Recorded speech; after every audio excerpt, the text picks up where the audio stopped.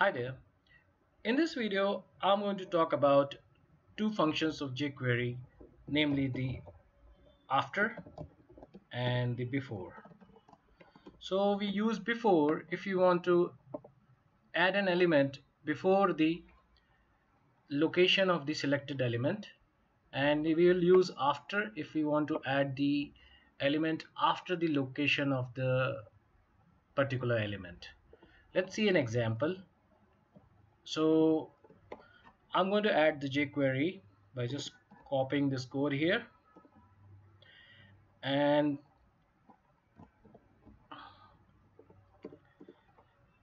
I'm going to create a list,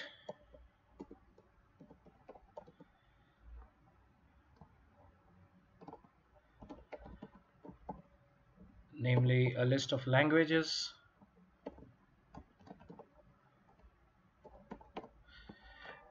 Okay, and what I'm going to do now is I will add a language on top of the English language, and then I'm going to add a language at the bottom of the list. That means after the French language. So it's very easy to do. Let's give it some kind of ID or class or anything else that we can differentiate it with. Let's give it ID of lang English, and let's give it ID of lang French. Okay, and let's start the uh, jQuery code. To that, we open the script and the slash script tag, and inside that, let me write the standard function.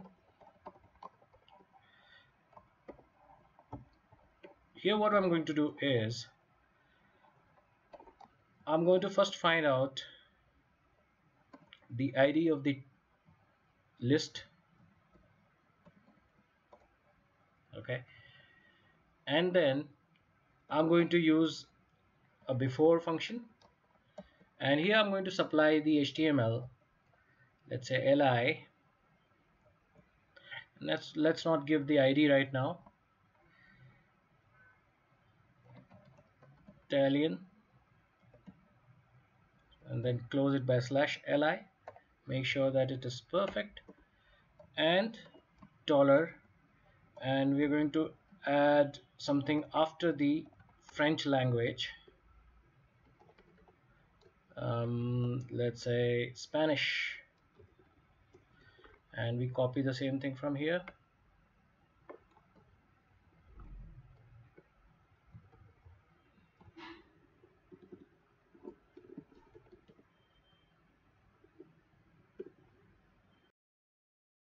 So let us comment out these two lines so that we can understand whether these lines have any impact on our code. And we run this file, and we can see that there are two languages, and now we're going to add the other languages on top and the bottom of it. So I am going to uncomment this line and this too, and when I run this again, you can see that the Italian and the Spanish language have been added to the top and the bottom of the list, and that is what we were expecting. So that is how you use the before and the after statements.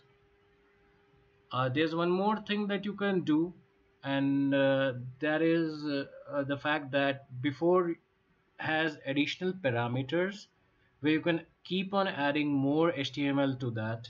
So let's add one more parameter to that, and let's add a language, for example Russian, to the list. Let's save and run it, and let's see what happens. So you can see that more HTML was added after the Italian language, and that means whatever you put after the first argument will be used as the next append element. So if I add one more li, and let's use a language, for example Swedish, and add the complete the list, save and run. So just keep adding the parameters and your list keeps increasing. The same thing you can do with the after as well. So I'll just cut and paste it here, save it and run, and you can see that the languages Russian and Swedish have been added to the end of the list. So this is a very handy feature, and this is how you use before and after functions of jQuery. So if you have any questions, do let me know. Thanks for watching, and please do subscribe to my channel and share this video with your friends. Thanks, bye bye.